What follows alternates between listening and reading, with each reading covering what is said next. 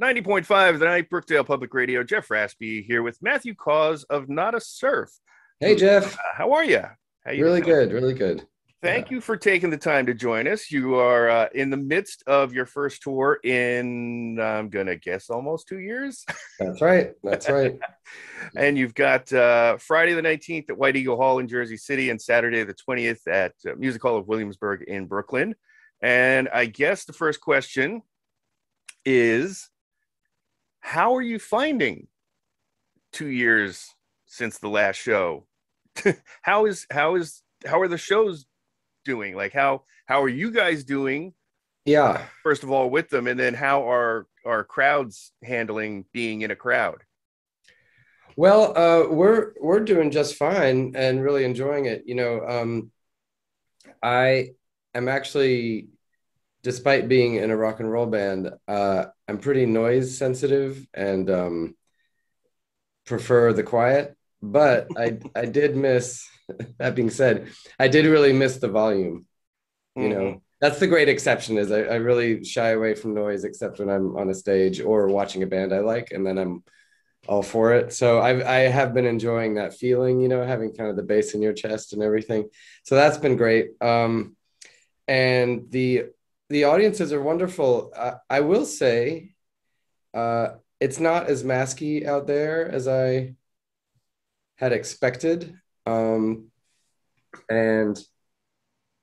I'd had a conversation with a good friend, a dear friend, Carly James, and she was sort of like, she's an agent, and she was saying, just go for full masking all the time. And I guess maybe we didn't really have time or the bandwidth to really think about how we were going to do that.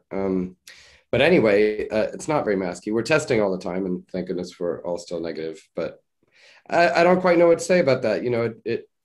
It's very sad that if we got into that conversation, we'd be getting into politics. I wish we weren't. I wish we were just talking about health. But I know it's more complicated than that.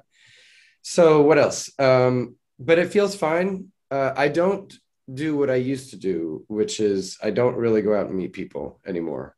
I was going to say, I think a lot of artists are still reluctant to do that. And all of the merch people I've seen have been masked.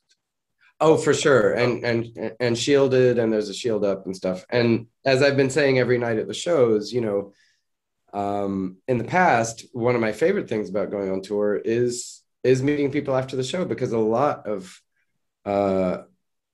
fans, people that, concert goers have become really good friends, and some, almost like family. And, and I just say, like, sorry, I can't do that tonight, and I hope the future normalizes and we can do that again. So yeah, my work day has shortened by half because I used to go out and spend as much time signing stuff and saying hello as the concert, So now I just retreat. So I don't know. It's great. I love playing. Audiences are great. Shows are great. Everything's good. Excellent. Cool. So, and I did notice that the Music Hall of Williamsburg show is also going to be simultaneously live streamed. I think that's right. Yes. So not even in a delayed sort of situation. It's actually going to be live stream. I guess so. And I'm I'll need to get up to date on what exactly that is and whether profanity is allowed. And not that I have a sailor's mouth, but I'm sure things sneak out. So I'll have to brush up on what exactly. The heat of the moment, something may slip out. Yeah. But right. I believe it's on Twitch TV or twitch.tv/Bowery Presents. Yeah. So it's the internet. You can do whatever you want. Yeah. Yeah. So are these the first shows you've been able to do since Never Not Together came out? Did you guys get to do any touring? We did 2 shows. We played once. Oh, no. We played in Vigo in Spain, and we played in Ibiza in Spain.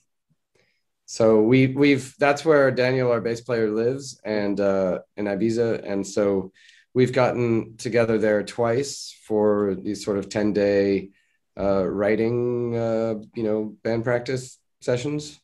Um, he he put a practice studio in his house, which is great. Mm-hmm. So it sounds super exotic, and it is, but it is really the best way.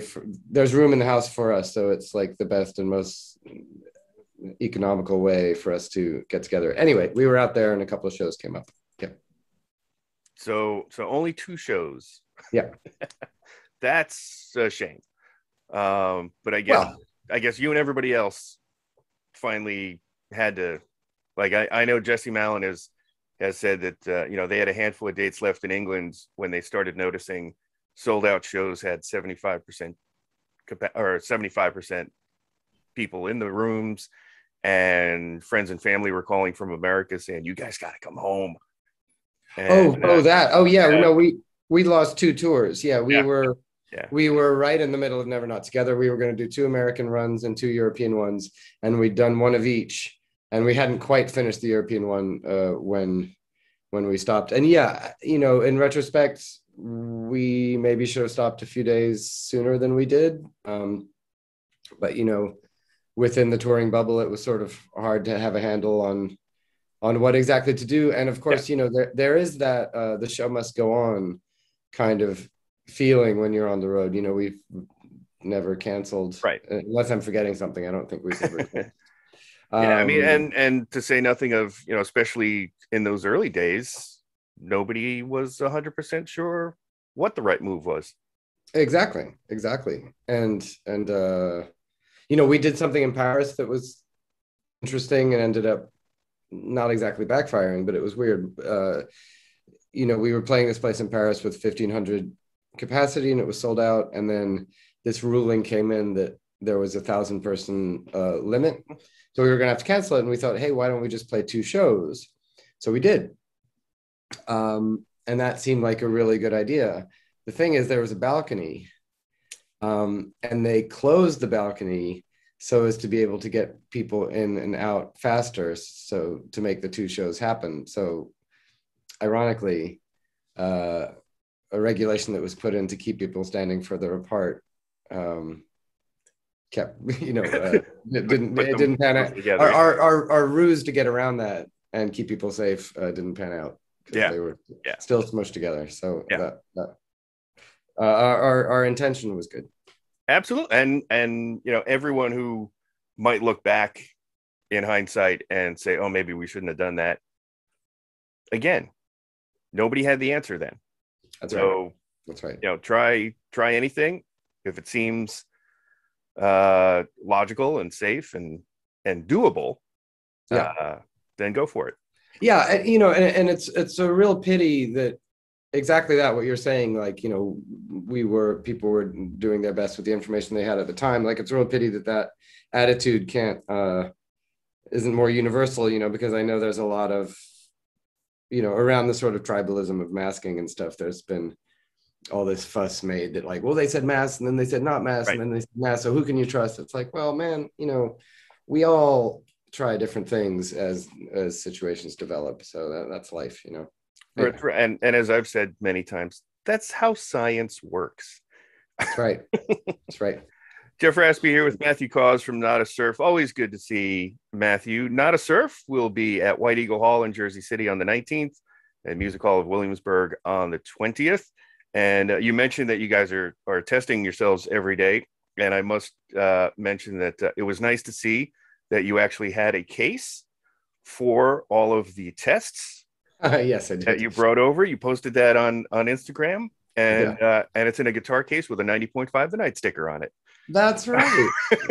Good eye. Very good eye. Yeah, it's funny how after 20 years I can pick them out of a lineup on everybody's guitar case or road case. Know your sticker. So there's actually a new release since Never Not Together, which is you guys are calling it a companion piece. Yes. Called Cycle Through, which I part of me sort of remembered it existing at Record Store Day this summer, and another part of me didn't even recall it. So I listened to it the other day, And I was like, oh, this is beautiful. And then it led me to the question that I always ask about songs that ended up getting left off of albums. Uh-huh. How? Well, I know. Well, it's a length. It's a vinyl length Yeah, thing. It just that's the way it goes. And I bet a lot of bands have been in the same situation. absolutely. Too much for one and not enough for a double album. Absolutely. I So think everyone's been in that boat. yeah, and we call it an EP, but Cycle Through is album length. Yeah. But we're calling it an EP because since there are 3 versions of So Much Love, it would really be unfair Right. to the consumer to call that an LP. Yeah, and there actually, for those of you who don't know, listening, there are actual rules regarding length of release and whether or not it's a full length or an EP or a single, or at least there were. Some records are quite short, though, isn't Yeah. that the case? Well, I feel like It's a Shame About Ray from the Lemonheads is the I think the most legendary one. I think it's 32 minutes or something like that. right. And Diver Down by Van Halen Is also very short. is Yep. like 28 minutes or something. Yep. I think I don't want to talk through my hat, but I think that records are trending shorter now. Yeah, I would think. Certainly, they trended much longer when CD came out. Yep. And looking back, it's kind of nuts. Like in the early 90s, records were very long. Yes, yeah, and I think that was a bit of human nature. I think with the advent of CDs, and you could put 80 minutes of music on one tape. Yeah, of course. So you tried to find 80 minutes of music. Yeah, and some of it probably didn't need to be there. I like how I kind of like how things drift towards a standard in that we always talk about how, well, maybe we'll change how we'll do it. Maybe we'll just put out 2 EPs a year. Screw the LP. Let's just be free. And we always sort of come back to just wanting to make a record. And there are all kinds of times you can have meals, but we really like breakfast, lunch, and dinner. Yeah. It's kind of it's a pattern. It works. Although in entertainment, I guess what's changed is that now there's the all binge at once series, because we like the half-hour TV show, we like the hour TV show, and we love the hour and 40-minute movie. But now we also love, and I do too, the 10 episodes in a weekend, which is essentially like a season of Ozark or whatever is like what I don't know the number, but it's like a 7-hour movie, and it's fantastic. Yeah, and that is something that's only come up in the last few, until the ability finally existed of, they've got all of whatever. I mean, Seinfeld is now on streaming services, right? So it's like, I'll watch a season of Seinfeld tonight, right? But it didn't originally come out as a season. That's like the new twist, is that now things come out in a whole season and you can watch the whole thing. Right. Anyway. Yeah. But there is something to be said about, waiting for that time on a day when you have to watch the next installment. Oh yeah. And also that common experience, yes, when there were like whatever, I mean, to say nothing of the days of radio, but radio plays, but when there were like not that many TV stations and there were only 2 movies on a Sunday, half your town might have seen the same movie on the same night. And maybe that's maybe there's some social fabric that's woven from that common experience. I don't know. I bet there is. I mean, it was only recently that somebody started saying spoiler alert, right? Like, because before that we all saw it at the same time. Right. Jeff Raspe here with Matthew Caws.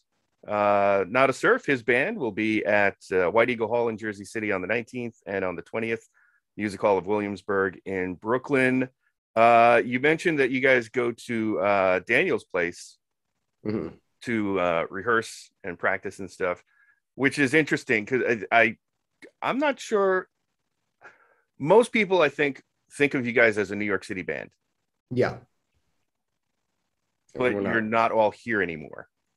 None of us are here anymore. None of us are there anymore. It's true. Well, we've all felt free or let each other feel free to pursue whatever paths life opened up, and we've ended up in different places. And I think that kind of freedom probably contributes to the longevity of the band.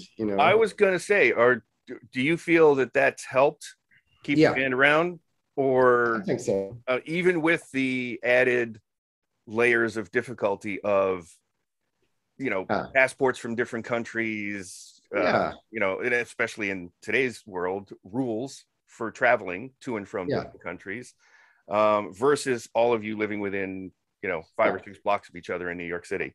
Yeah, there are loads of pros and cons.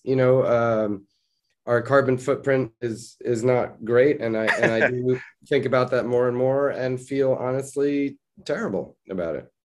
Honestly, really really bad with how much traveling we need to do. But Mhm. um, you know, I think if we'd all stayed in New York, if we'd felt obliged to, maybe it would feel more stressful to be in the same band 20 whatever. I Yeah. can't count that high, 29, 27, 30 years later, whatever it is. Yeah, so Daniel's in Spain. Ira Elliott, our drummer, is in Sarasota, Florida. Oh, Uh, Louis Lino, our keyboard player, is in Austin, Texas. Um, Daniel is in Ibiza, Spain, and I'm in Cambridge, England. so It's as long as you can make it work. so far so good. So far so good. And the one who probably has the most difficult time is Ben, your manager, because he has to remember everybody's in a different time zone when he's trying to talk to you. That's right. That's right. Yeah. Well, yeah, you're right. So we're not all right. He really is like, okay, he's not like a member of the band, but he is. He is. Their bands are. If you have the same manager for a long time, it starts to feel like a band member. Absolutely. Yeah. But I did want to also mention part of the Cycle Through release, which, as I said, was a record store day thing, but is just now available digitally. Mm-hmm. There's a 10-minute track uh, film Mm-hmm. soundtrack uh, Yeah. kind of thing. And Yeah. you guys made a 10-minute film with the legendary music video producer Mark Pellington, Yes. director. Yeah. Although I didn't misspeak, he did actually produce this too. Right. Sure. Sure. But everybody knows him as the director of like Pearl Jam's Jeremy and the Connell 7475, to name just two that ended up being iconic. Yeah. Yeah. Did you guys know each other? Like, how did this whole 10-minute film slash soundtrack project come about? That also includes the voice of your dad. That's right. It does. Yeah, we have a friend in common, a school friend of mine, Tori Vogt, and she's good friends with him, and kept saying that we should get together. And so we did get in touch, and well, the details are tragically, he lost his wife, and Inside of Love was one of the songs they enjoyed together. And so I sent him a 45 of it, and, commiserating. And we started to correspond a little bit. And then he'd mentioned that he'd love to do a video sometime, and that he was particularly drawn to that song. And so it seemed, that felt right. And he asked whether we'd be open to him sort of being free with it, and making it a longer video. And we were, absolutely. And then he asked me, was there any text in particular that I was reading that resonated with me? And my father had passed recently, shortly before that. And in a couple of years before my father passed, I'd been able to put together a project called the Book of Hylas. And the Book of Hylas was a little collection of meditations that he'd written. And I thought it'd be great to put them to music. So there's a wonderful group in Cape Cod called Parkington Sisters. Mm-hmm. And they wrote music. They recorded him reading these meditations, and they wrote music to it. And it's really lovely. There's a book of it, with illustrations that Barsuk Records put out. And anyway, so I told Mark about that, and I sent him the text, and he loved it. And so we interspersed some of my dad reading in and around the song. And I think it's because that song, Just Wait, the way Mark was interpreting it correctly, is that it's, it's got peaceful advice, just wait, things will, life is overwhelming. That's true, but time helps. And if you just breathe a little bit and try and relax as much as you can, you'll be around when things work out. Yep. So yeah, Mark sort of put them together and made this wonderful video, which she calls a music film, which is absolutely, it's a music film, 10 minutes. And so, yeah, and Louis Lino added a lot of atmospherics, keyboard swells and wonderful evocative sounds. And anyway, I'm talking about it a lot, but it's lovely. It's 10 minutes long, and I hope listeners get a chance to take 10 minutes out of their time and check it out. It's really yes, cool. and it's easy to find on YouTube, and it is well worth the 10 minutes. Jeff Raspe here with Matthew Caws from Nada Surf. I know that we have to wrap things up so that you can move on, but I did not want to let our conversation go without mentioning that Daniel is not on this tour, right? You guys, and you've brought in a ringer. Yes. My old friend, Velasquez. Yes, Daniel had a foot injury and then a knee injury, which aggravated the foot injury, and so we miss him. But it would have been unwise for him to do the tour. He might have caused permanent damage. So he's resting that up. And yeah, so Ed Velasquez from all kinds of groups, but we knew him from the Gravel Pit because we toured together in 1996, and he's a rad dude, a really great guy to travel with, and a hell of a bass player. So he's doing a really good job of filling Daniel's shoes, and the shows are going great. Yeah, and it's good because he hasn't been on tour in a long time. But I started thinking about that when I saw you guys post that Ed was filling in for Daniel on this tour. I know Ed because technically I know Ed and you because of my old boss, the late Brad Morrison from Absolute Go-Go Records. Right. Because when I started working with Brad in 1990, he was very good friends with Ed and the Gravel Pit, and they were still in New Haven at the time. Yeah. And your old band, yours and Daniel's old band, because had placed themselves in front of Brad and Absolute Go-Go Records. And if I remember correctly, you guys opened or supported Winter Hours on what ended up being, I think, their last handful of shows. That's possible. I'm not sure if it was a handful. Gosh. I'm pretty sure it was at least two. I think it was Maxwell's and somewhere in New York City. That makes sense. And then I was Winter Hours roadie for a little while, which was an incredible experience. Yeah, and going back to the beginning when I thanked you for doing that little video, I don't think I've ever publicly thanked you as well for taking the time to write a short essay for the Winter Hours tribute record that I put together. I think it's more than 10 years ago now. It might be 12 or 15 years ago. Right.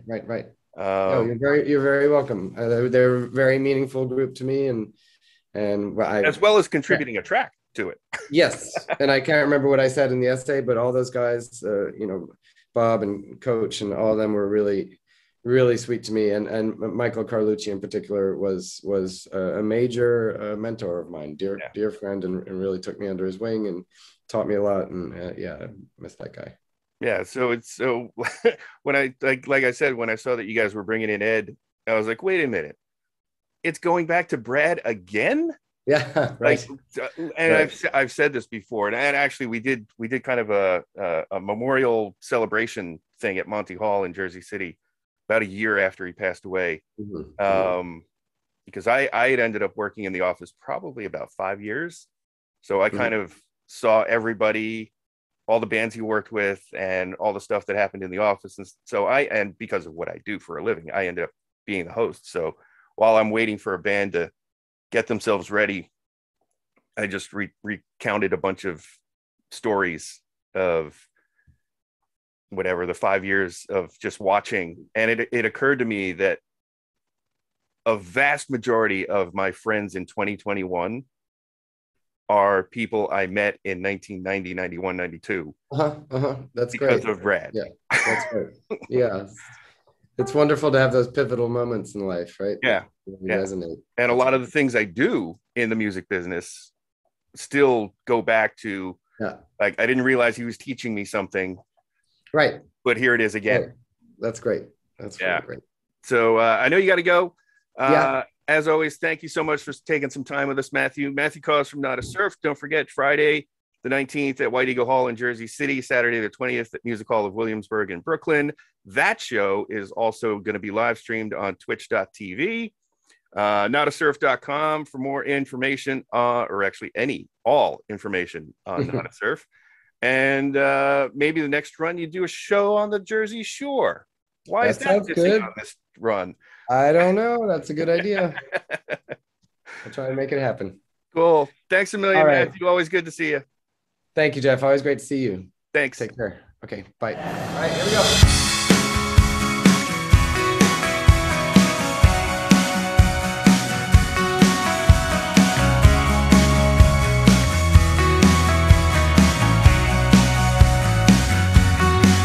Any day, any hour, and I'm feeling fine. The weight of the world must have read my mind. I can't find the thread and I cannot glide. I need a toe up to clear blue sky. Out of thin air, there's an inner smile. Reminds me to search for a secret dive. There's always a reach hiding in plain sight. I always forget, but it's always right. So much love in the air, so much love is always there. How much love trapped inside? So much love, show it some light. The world is all flavors all the time. The dark ages had the same sunny skies. In the summer of love, we were at war. We have all these feelings, don't know what for. It's not easy to choose, but it can be done. You're never alone, not the only one. I'm just trying to be good and be less fake, but not beat myself up when I make mistakes. So much love, I can feel so much love. It must be real. How much love I can't say. Just know I need to get out of this way. So much love for your friends when you feel off. Think of them. So much love in your dreams. So much love in the days in between. Feel that love, it must be true. So much love, it's what we do.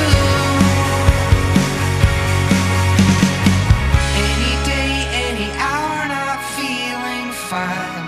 The weight of the world must have ripped my mind.